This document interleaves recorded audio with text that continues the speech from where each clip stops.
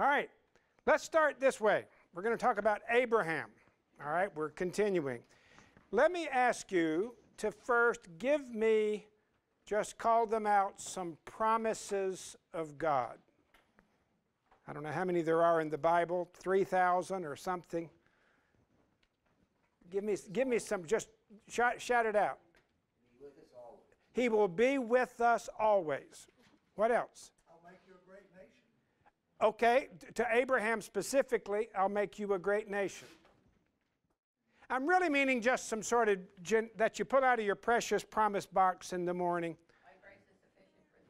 My grace is sufficient for thee.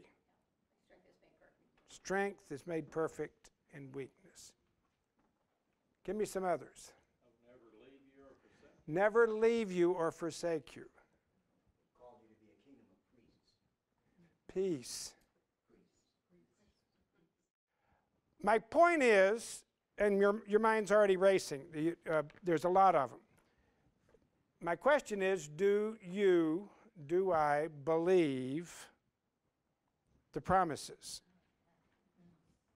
Faith, we're talking about faith. We love to say the promises, but we don't know if we believe them until that faith is tested.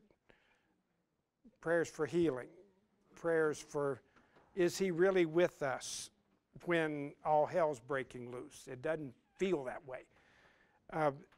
This is what we're talking about tonight, and this is not just history related to Abraham.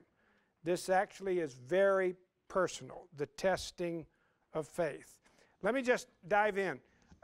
Understanding faith. Abraham is the supreme example of faith. And I just made the footnote there at the bottom. In English, we use the word faith as a noun and the word believe as a verb, as if they're almost two different things. But in Greek, it's the same word. So don't distinguish between believing and faith. It's the same, we're talking about the same thing. And Abraham, as we saw last week, is the father of all who believe. He is the poster child for faith. When Paul talks about faith, he says, my example is Abraham. All right? Paul calls him the father of all who believe. Therefore, understanding faith is necessary not only in helping us to discover the significance of Abraham, but also in learning what it means for us. Let me have some volunteers on this. Who will look up Hebrews 11:6? I want somebody to stand up and read these verses. Who's got it? Hebrews 11:6. Okay, Martha. Who's got John 6:28-29? Just real good. Who's got Acts 16? I'm just going to let you help me. Great, thank you. Who's got Ephesians 6:16? Thank you, Dan. Who's got Romans 14:23? Dave. And John 3:18. Great, Barb, got it here. Let's just talk about, real quickly, I don't want to get bogged down in this. I'm introducing faith because we're going to see tonight 3 ways that Abraham's faith was tested. He had left Ur of the Chaldees. He left everything. It's like, isn't it obvious? I believe. And God said, we'll find out. It's almost cruel. I don't, but I sort of have experienced that. It's like, God, I was a missionary, for heaven's sake. Of course I believe. And God says, really? And then there's a test. Who's got 11:6? Hebrews 11:6, Martha. 11:6. And without faith, it is impossible to please God. Okay, that's what we want. Without faith, it's impossible to please God. You cannot please God if you don't believe His promises. Basically, you don't please Him. Who's got John 6:28 and 29? Thank you. Real loud. Therefore they said to him, what shall we do so that we may work the works of God? And Jesus answered and said to them, this is the work of God, that you trust in Him whom he has sent. Okay, they come to Jesus and said, what must we do to do the work of God? In other words, what does God really want from us? Good question. And Jesus says, this is the work of God, that you believe in the one he sent. Or your translation says that you trust. Good word. Good word. Good. Who's got Acts? So, number 2, without faith, we will fail to do the work of God. Whatever we're doing, going to church, reading our Bibles, tithing, if you're not believing, you're not doing what he wants you to do. It's like, really? Nope, that's the point. Who's got Acts 16:30? He then brought them out and asked, Sirs, what must we do to be saved? And they replied, Believe in the Lord Jesus, and you will be saved. Okay, what must I do to be saved? Believe on Jesus. So without faith, number 3, we cannot be saved. Who's got the Ephesians 6? Thank you, Dan. In addition to all this, take up the shield of faith, with which you can extinguish all the flaming arrows of the evil one. So number 4, without faith, we have no shield. We have no protection. You are vulnerable to satanic attacks without faith. This is a pretty impressive list. Who's got Romans 14? This was one you don't hear often. Who's 14:23. Thank you. Romans. But whoever has doubts is condemned if they eat, because their eating is not from faith, and everything that does not come from faith is sin. Everything that does not come from faith is what? Sin. So number 5, we are unable to do anything but sin if we don't believe, according to the Bible. And who's got John 3:18? I forgot. Yeah, Barb, thank you. Whoever believes in him is not condemned, but whoever does not believe stands condemned already, because he has not believed in the name of God's one and only Son. So what do you have to do to be condemned, according to that verse? Not believe. Do you have to do bad things? Do you have to murder somebody? You just don't believe. Jesus says you're condemned already. Without faith, number 6, we will be condemned and go to hell, is what I just made it blunt. Hell is a place for unbelievers. That's a pretty, so we're introducing the walk of faith. With faith, let me just fill these in, but that got us all on working at it. Nothing is impossible. These verses have always bothered me. With faith, number 2, we receive whatever we ask in prayer. It's like, really? This is what Jesus says. These are not my words, these are his. If you got a problem, take it up with him. Number 3, with faith, we can overcome the world. We almost sang tonight, faith is the victory. That was the other one I was going to sing. Faith is the victory that overcomes the world. Isn't that a great one? Faith is the victory that overcomes the world. This explains why, C, followers of Jesus are called believers. Interesting. We use it so much we don't think about what it means. Oh, you're a believer. It means you have faith. Faith is the characterizing, the defining characteristic. And the Christian religion, at least in the pastoral epistles, is called the faith. I've fought the good fight. I've kept the faith. What do you mean, the faith? What's the faith? Well, it's the embodiment of the Christian way of life. It's okay. So already we see the importance of faith. And Abraham is our illustration. Faith is not, it's always helpful. I used to do this in baptism class, and I never got tired of just sort of going through this. To understand what faith is, it's always helpful to say what faith isn't, because there's a lot of confusion out there. Faith is not one optimism. Some people are just born with a rosy disposition. And that doesn't mean necessarily they're people of faith. It just means they have an optimistic outlook on life. A cheery, positive outlook on life is not faith. People that say, don't worry, everything will work out in the end. I've heard people say that like in hospital rooms. You know, when you're there for a pastoral visit, you're trying to encourage faith, and somebody in the room will say, oh, it's going to work out. It's like, and people sometimes say, oh, they have faith. It's like, that's not necessarily faith. That's just optimism. I thought of the song today. Do you remember I believe for every drop of rain that falls? I really hate that song. You don't have to agree, but it is just, I believe for every drop of rain that falls, a flower grows. I believe that somewhere in the darkest night, a candle glows. I believe that someone in the great somewhere. It's like, I've heard that sing in church. It's like, what are we singing about?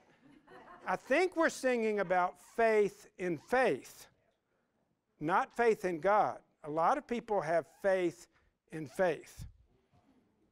Remember, we watch these movies with our kids, but a girls' basketball movie called Believe. Believe. You know, it's great, but it's, what do they believe in? Well, they believe in themselves. They believe in belief.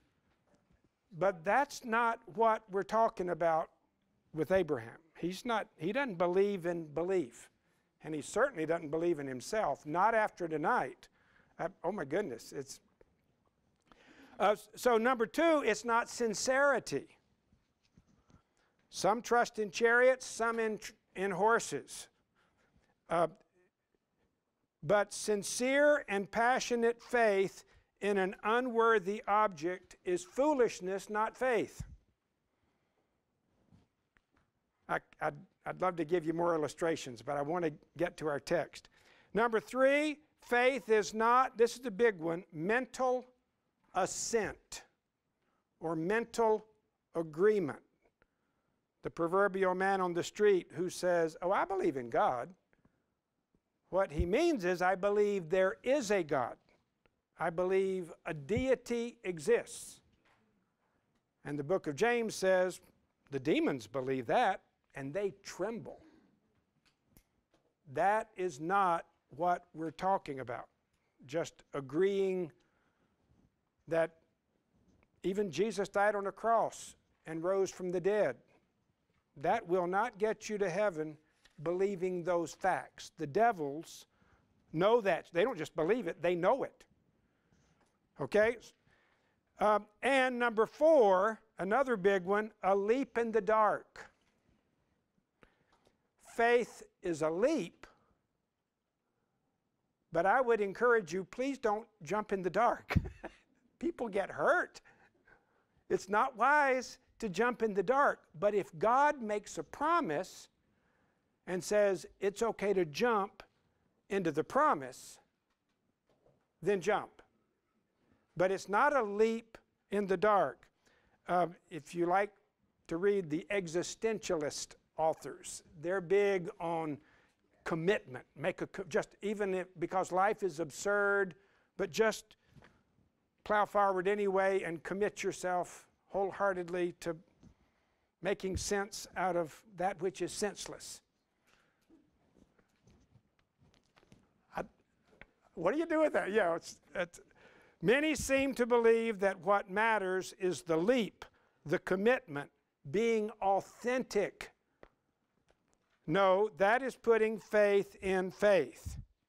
Faith never saved anyone. I'm going to say that again. We're talking about faith tonight. Faith never saved anyone. Faith in Jesus will save anyone who does it, but not just faith. Faith just connects you to the one who can save you. It is the object of faith that is of supreme importance. How are we doing? Are we introducing the subject? So what is faith? Faith is, and we saw some of this last week, trust. It's not just intellectually acknowledging some truth, it's committing yourself. There will certainly be an intellectual component to faith, and there may well be an emotional component. But at its core, biblical faith is, anybody want to guess at the word? Volitional. That's Dan's right with me here. Not just, it's volitional, which means it's an act of the will. Volitional, that's such a good word. It is taking God at His word. If Jesus said, "Lo, I am with you always," just say, "Lord, I'm going to hold you to that. And I'm not jumping in the dark. This is not just an imaginary friend." What a cruel thing. I've had some atheists say, "Oh, it's you and your imaginary friend." It's like, this is a promise from God Himself. Number two, in this sense, faith is almost indistinguishable from obedience. And I think I was 35 years old before I really understood this. I mean, this was slow coming to me. That when the Bible talks about faith, when the Bible talks about obedience, it's two sides of the same coin. Just listen to some of this language in Scripture. Hebrews 11:8. By faith, Abraham obeyed. And he left Ur of the Chaldees. God says, "Come, I'll show you a country." And Abraham said, "Okay, I'm going to take you at your word." That's faith. Whoever believes in the Son has eternal life. Whoever, and this is a Hebraic kind of parallelism. It's putting opposites together. So he says, whoever believes has life, and whoever you expect him to say does not believe does not have life. In fact, that's the verse that Barb read. It actually said, but in John 3:36, the opposite of faith is not unbelief, it's disobedience. Third bullet, we have received grace and apostleship to bring about, I love this phrase, the obedience of faith. This is how the book of Romans begins and ends. Probably the greatest book ever written about faith is the book of Romans. And Paul says, what I'm talking about is the obedience of faith. It's like, and I say this because our pews in America are full of people who see no correlation between faith and obedience.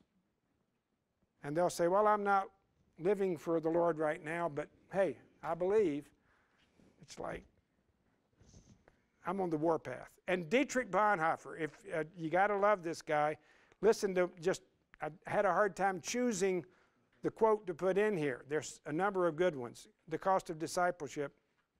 Quote, faith is only real when there is obedience, never without it. And faith only becomes faith in the act of obedience. It's a good Lutheran writing in Nazi Germany when the Lutheran Church of Germany was full of believers who didn't obey.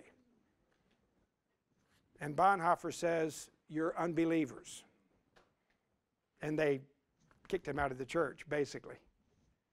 Number 3, faith does not save us, but it is the link that connects us to the one who can. That's so good, I'm going to say it again. Faith itself doesn't save us. Faith connects me to the one who can save me, and his name is Jesus.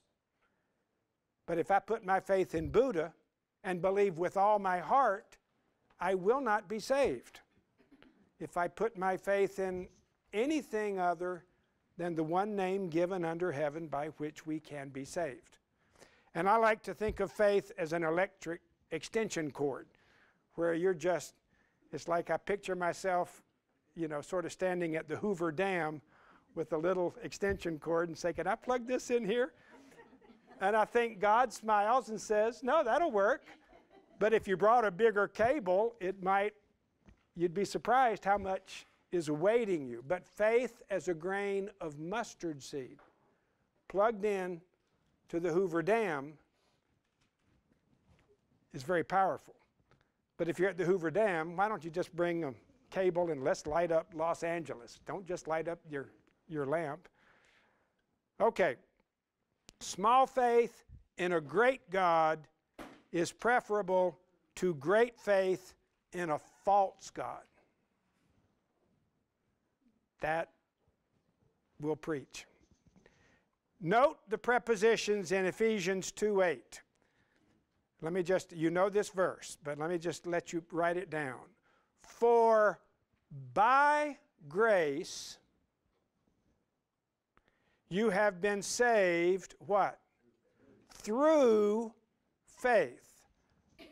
By grace saves you when you plug in your extension cord.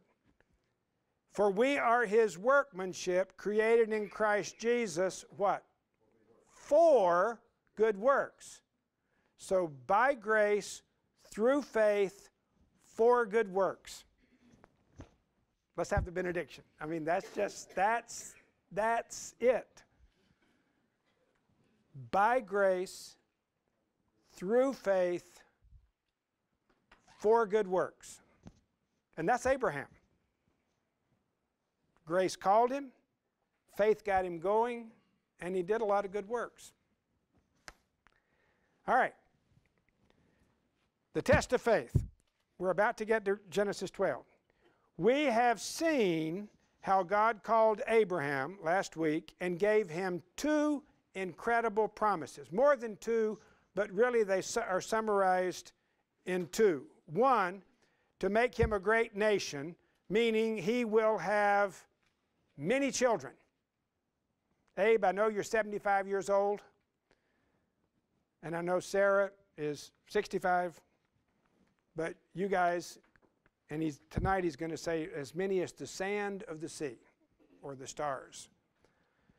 And the second promise is to give him what? First, it's children, and second, land, the land of Canaan. So these are the two big promises that caused Abraham to leave Ur of the Chaldees and say, I'm all in. God says you're going to have a family and you're going to have a land. You're going to have a people and you're going to have a place. It's what we all long for. We briefly, last week, were introduced to two possible problems.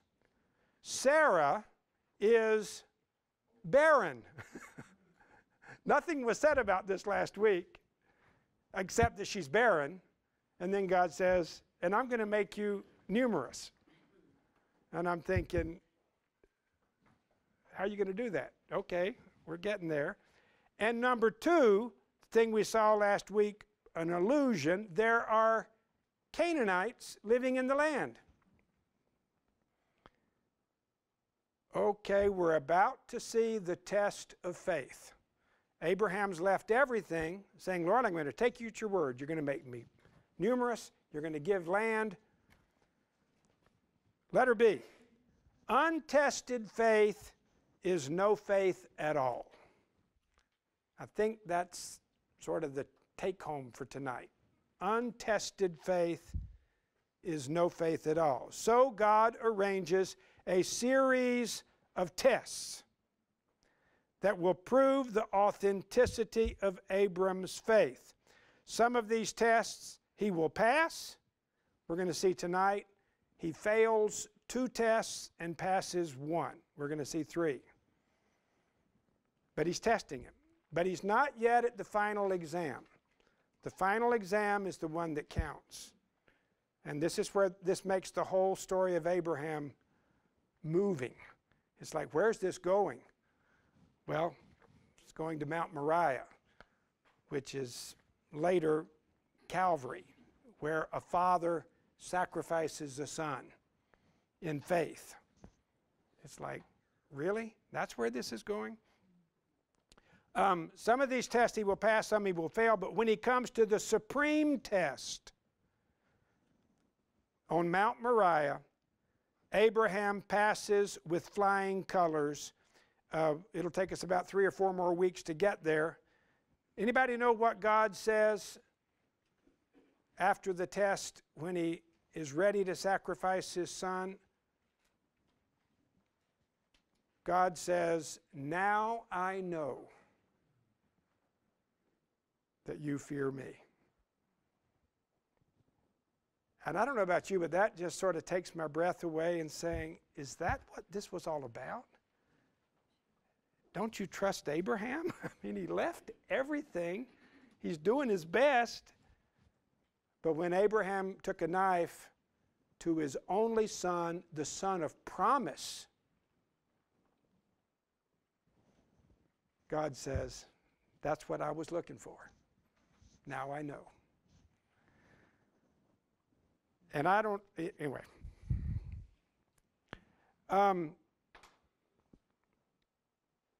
Letter C. So why does God give tests?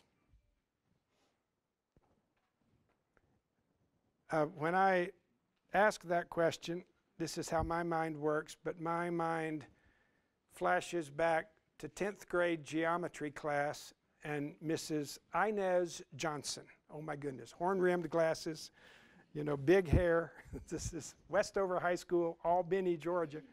We knew why she gave tests. She was a cruel, sadistic woman.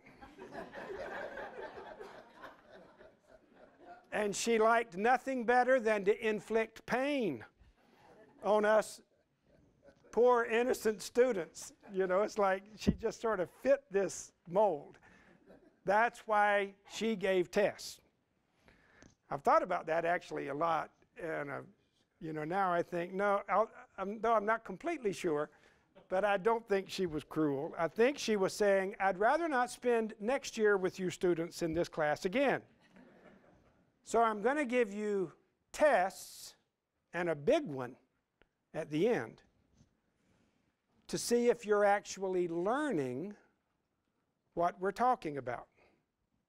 And I'm actually giving you these tests because I care about you, and I want you to do well. That's about the best illustration I know of why God sometimes allows all hell to break loose in our lives. And my reaction is, God, you're cruel. You're messing with me. You're hurting me. Why do you beat me up? And God basically says, well, I know it feels that way. I get that. But I'm just wanting to know if you're getting it. So that God can come to the point where God says, now I know. Now I know that you fear God, because you've not withheld your son, your only son, Isaac, whom you love.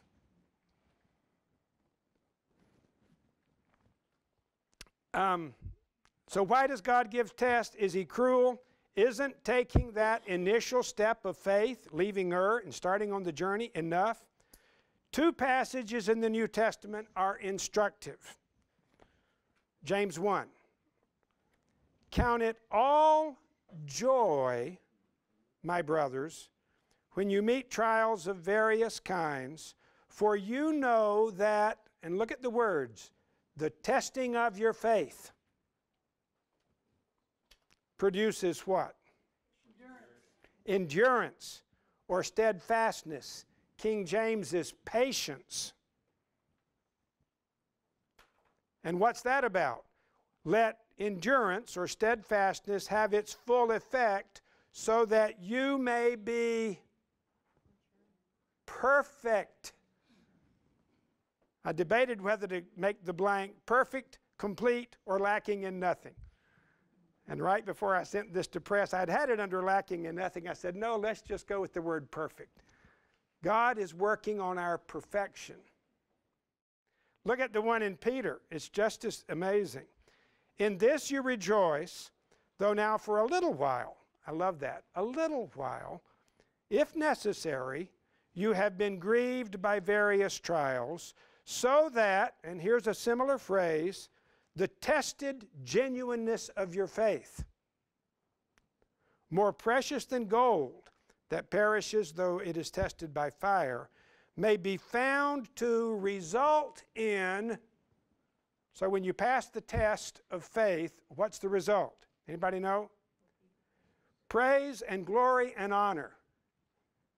3 words there, just praise and glory and honor. And I think I've got the impression when we get to the celestial city and we've been victorious in just believing the promises in spite of the hell of our lives, you know, there's going to be sort of a standing ovation. It's like, yeah, you did it. You believed in the goodness and the grace of God while you lived in Babylon.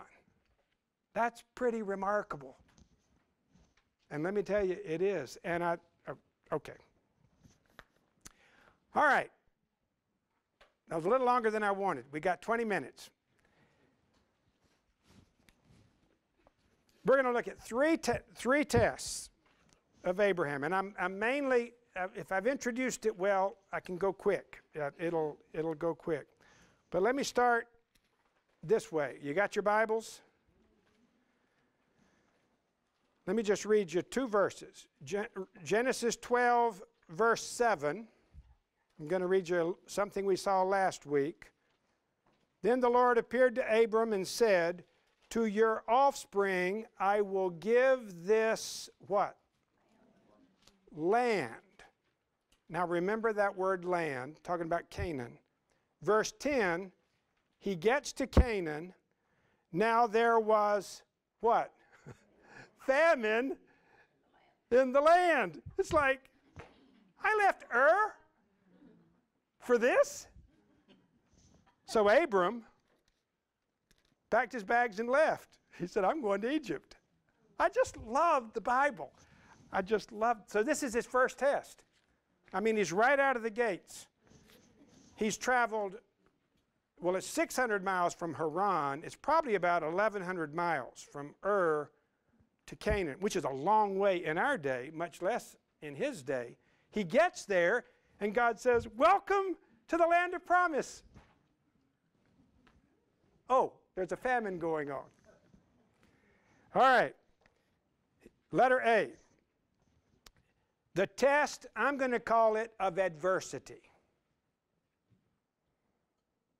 You're believing the promises. You really are. You're walking. You're following. You're believing the promise. God's going to give me the land. And then there's a twist to it that just feels like, is this a joke? I wish you knew how many people I've heard say to me something like this as a pastor. You know, before I gave my life to Jesus, life was actually fairly decent. But when I gave my life to Jesus, all hell broke loose. It's like, that's a pretty authentic sign you're on the right trail. And you're laughing at me because we've all experienced that. The key question is, and I'm not sure I've said this the best way yet, but can I trust God when He disappoints me? And I just used the word underperforms.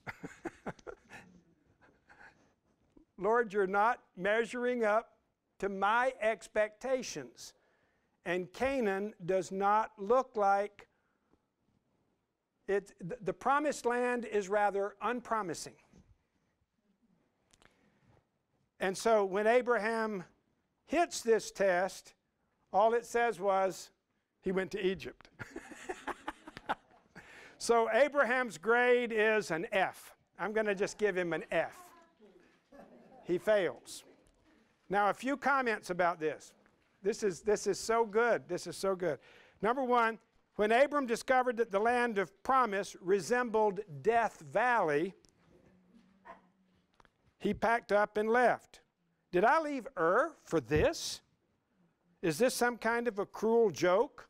No, it's a test. But Abraham wasn't ready.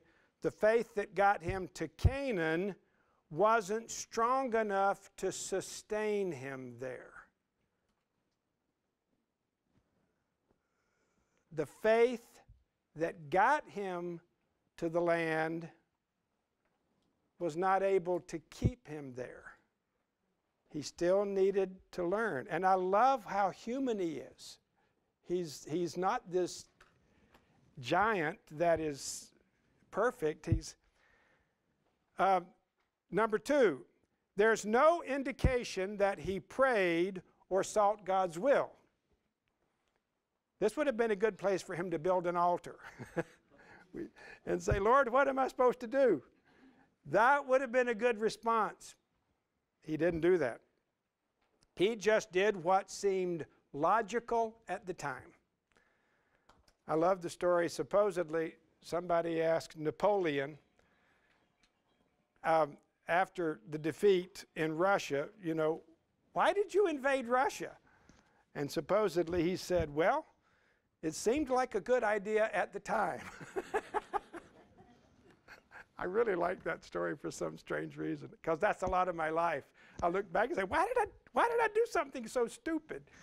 Well, at the moment, it seemed logical. Let's go to Egypt. This is not the only time in Scripture when the people of God put their trust in Egypt. Isaiah said centuries later, woe to those who go down to Egypt for help, but do not look to the Holy One of Israel. Oh my goodness, that's a great verse. Number 3, once on the wrong path, however. So now you've got the father of faith in a place he's not supposed to be. And it just sort of unravels.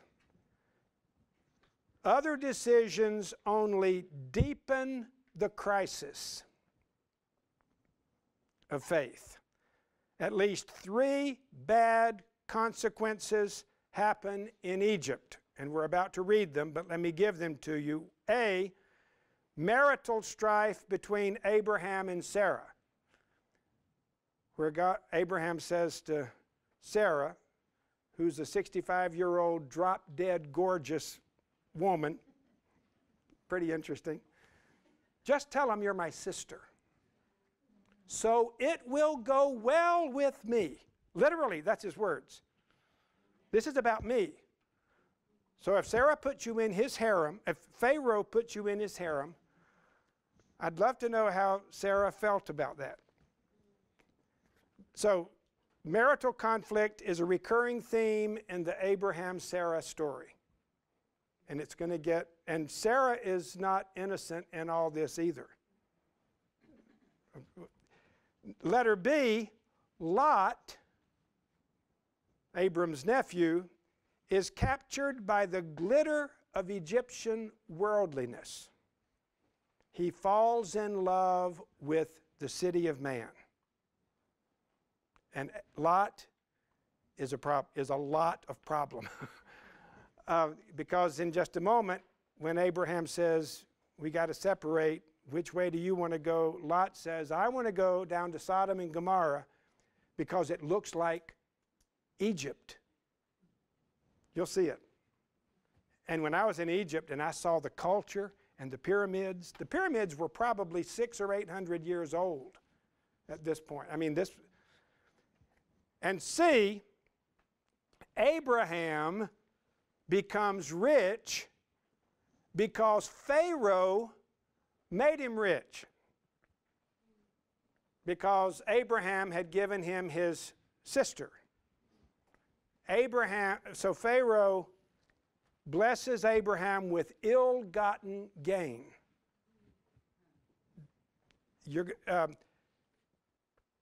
And among the Egyptian female servants was a woman named Hagar.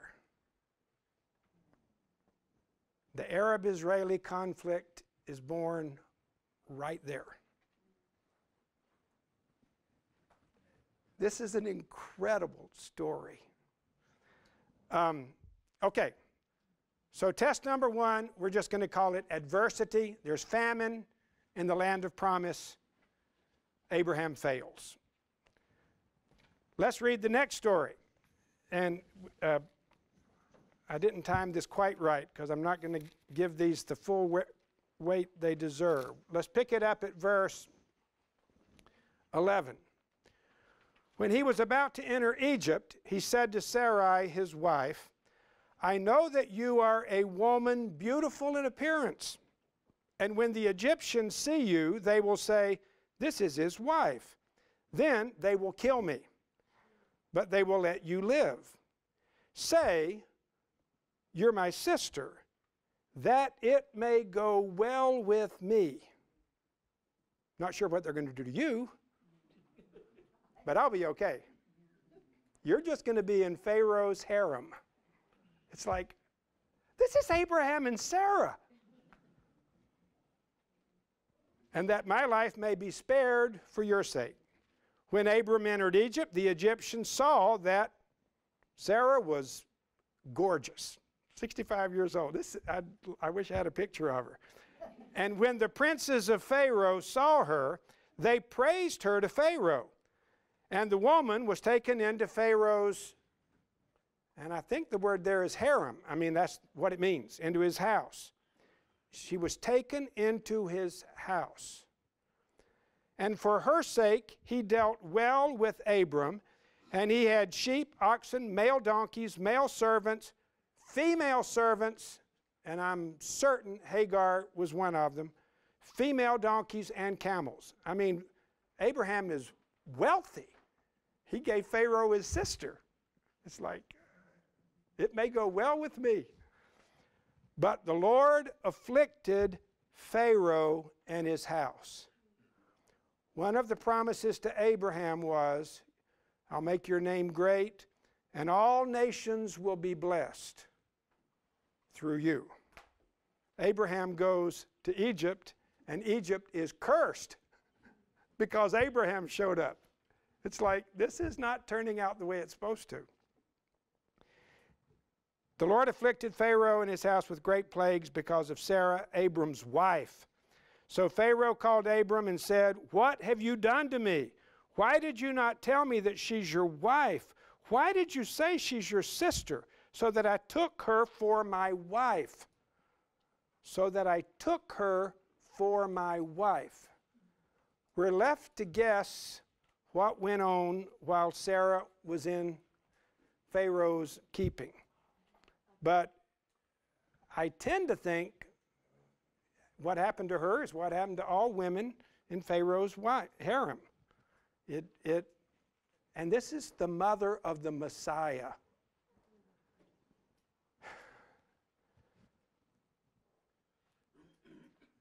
And Pharaoh gave men orders concerning him, and they sent him away. And just get out of here. It's sort of what Pharaoh said to Moses and the children. Just leave. Just leave. Okay. I love these stories. Really quickly, we're at letter B. We're going to call this the test of threats to my self-interest. I'm not sure I've named it right. But this is another test of faith. I'm going to give you not just land, I'm going to give you children. And later on, he's going to make it precise. Through Sarah, I'm going to give you children. Are you really going to put her in Pharaoh's harem, the mother of God's people? This just takes your breath away. The key question here is, can I trust God when I'm in danger? What grade do you want to give Abram? I'm going to give him an F. Just like Abraham. Some quick comments. Pharaoh collects women for his harem. That's just what he does. Abraham places self-protection over his marriage. Some of those footnotes are really good. His motivation is brazenly selfish. Say you are my sister, that it may go well with me because of you. That's about as ugly a statement. To save his own skin, he puts his wife and the mother of the future Messiah in the harem of a pagan king. Number two, actually, Sarah is Abraham's sister. They have the same father, but different mothers. This is what Abraham explains to Abimelech when 25 years later he pulls this same stunt again. And you won't be surprised to learn that Isaac, their child, pulls the same stunt with his wife, Rebekah, with King Abimelech. And I just put in the footnote, the apple doesn't fall far from the tree. So Abraham's story is a half-truth. She's my sister. Liar, deceiver, cheater, you're. 3, Abraham may have failed to protect his wife, but God didn't. He sent plagues on Pharaoh and his house. Though God had called Abraham to be a blessing to the nations, he had become a curse. And finally, number 4, in verses 18 and 19, is surely one of the most ironic scenes in all Scripture. A pagan king rebuking the patriarch Abraham and giving him a lecture on morality. That is just, I don't even know what to do with that except say, Lord, this is. And why I love the Bible is nobody could make these stories up. I mean, it doesn't work like this. All right. Back to the Bible, chapter 13. Let's read a few verses. So Abraham, he left Egypt. And wouldn't you like to know the conversation between Abraham and Sarah as they... Probably Yeah, we probably don't want to know. Abram went up from Egypt, he and his wife and all that he had, and Lot went with him. Now Abram was very rich in livestock and silver and gold, and he journeyed on from the Negeb as far as Bethel to the place where his tent had been at the beginning, between Bethel and Ai, to the place where he had made an altar at first, and there Abram called on the name of the Lord. I'll bet he did. Now, let me just a few comments. You guys are so good. We're going to wrap this up. The interlude, because there's one more test, but before the third test, which Abraham gets an A on, you'll be pleased to know. Maybe an A+. But before he does that, he goes back to Bethel. On returning to Canaan, Abraham goes back to Bethel. Those words are huge because that's where Abraham first talked with God. It's sort of like what happens to me when I go in Hughes Auditorium. You know, it's just like, okay, this room means something for Asburyans often. To the place where he had made an altar at the first, sobered by the debacle in Egypt, Abraham needs to reset his compass. I like that phrase. And get back on track. In calling on the name of the Lord, perhaps Abraham said something like this: Lord, I'm glad that's over. Egypt, I blew it. I stepped out of your plan for my life. I left the land you gave me, and I failed to love my wife. Can you forgive me? Will you give me another chance? And all the tests have either to do with the promise of children or the promise of the land. I hope you're seeing that. This is what's being tested. Abraham, can you trust me for the land? Can you trust me for children? Let me read a little bit, and if you'll give me 5 minutes, this will work.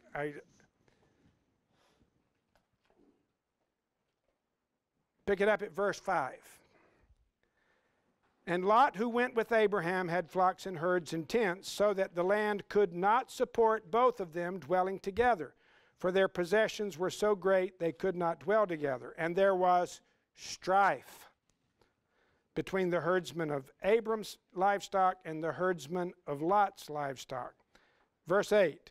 Then Abram said to Lot, let there be no strife between you and me, between your herdsmen and my herdsmen, for we are kinsmen. Is not the whole land before you? Separate yourself from me. If you take the left hand, I'll go to the right. If you take the right hand, I'll go to the left. So Uncle Abraham, the senior member of the partnership, is saying to the junior member, you can choose. And he knows very well how worldly and double-minded Lot is. Lot lifted up his eyes, which is what Eve did in the Garden of Eden when she looked. And he saw the Jordan Valley was well watered everywhere, like the garden of the Lord, like the land of what? And Lot said, that reminds me of Egypt. And the valleys of the plain, the cities of the valley, were Sodom and Gomorrah particularly, and they didn't look like the Dead Sea area looks today. It was a well-watered paradise. And Lot says, that's what I want. This was before the Lord destroyed Sodom and Gomorrah. We're going to see that in about 3 or 4 weeks. So Lot chose for himself all the Jordan Valley, and Lot journeyed east. Thus they separated from each other. Abraham settled in the land of Canaan, while Lot settled among the cities of the valley and moved his tent near Sodom. He saw Sodom, then he moved close to Sodom. Now the men of Sodom were wicked, great sinners. There was something about their sin that put it in a different category. They weren't ordinary sinners. All right, some quick comments. Letter D, the test of conflict. The key question is, can I trust God to watch out for my well-being when there is strife and conflict? I didn't read you the last paragraph, but that's when God says to Abram to walk through the land. It's all yours. Abram's grade is an A. Because of ill-gotten gain in Egypt, what's that? It's about time you got a good grade. That's right, it is. Thank you. Because of ill-gotten gain in Egypt, Abram and Lot are rich. The land cannot support them both. This creates conflict. As the senior partner, Abram could have resolved the situation by pulling rank. I'm the uncle. I'm the one who got the call. I'm going to decide who gets which territories. Surprisingly, he let his worldly, second-hand faith nephew make the decisions. Something indeed had happened during that worship service at Bethel.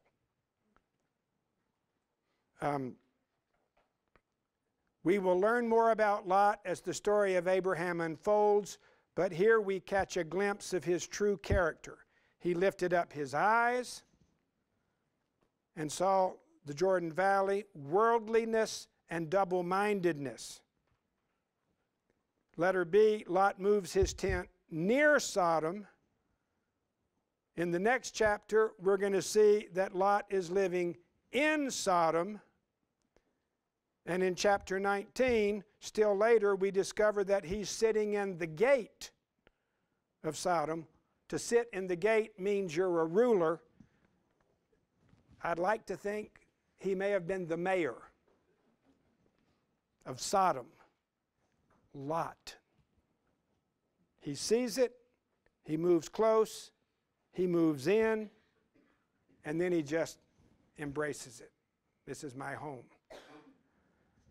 We're going to get to that story. Letter C, Abraham's motivation for giving Lot his first choice seems twofold. A, my relationship with my nephew is more important than getting my own way.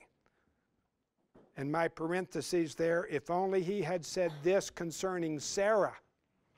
My relationship with my wife is more important than it go well with me. And letter B, I can trust God to take care of His promises. I don't have to scheme and manipulate to accomplish God's will. God is able to work it out. And I think he was able to say that because he had been back to Bethel.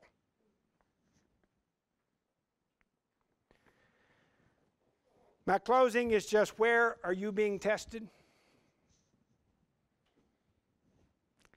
And if this lesson has helped you get back to Bethel,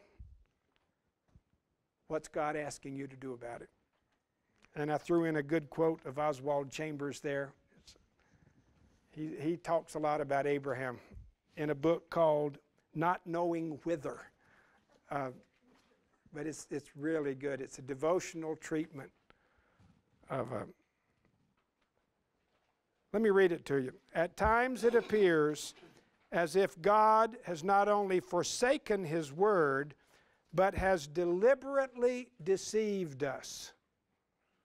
I don't know if you've ever felt like, God, you tricked me.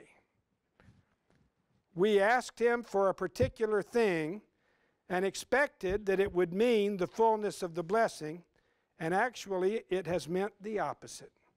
Upset, trouble, and difficulty all around, and we are staggered until we learn that by this very discipline, God is bringing us to the place of entire abandonment to Himself. That's so good. Abraham, you left everything, but you're not entirely abandoned to God. Not yet. We're going to get there. Your final exam is coming. Lord, thank you. Thank you for Abraham and sweet Sarah. We love them both because they're so human. They're so human. Thank you that he's the example of faith. And he learned to believe by just going through these tests. And on some of them he did poorly, just like we do. Thank you that you didn't give up on him. Thank you that he went back to Bethel, where he got his compass set in the right direction again. Lord, speak to us even as we sleep tonight, and birth in us that faith, that assurance that what you have promised, you will indeed fulfill. In the name of Jesus, amen.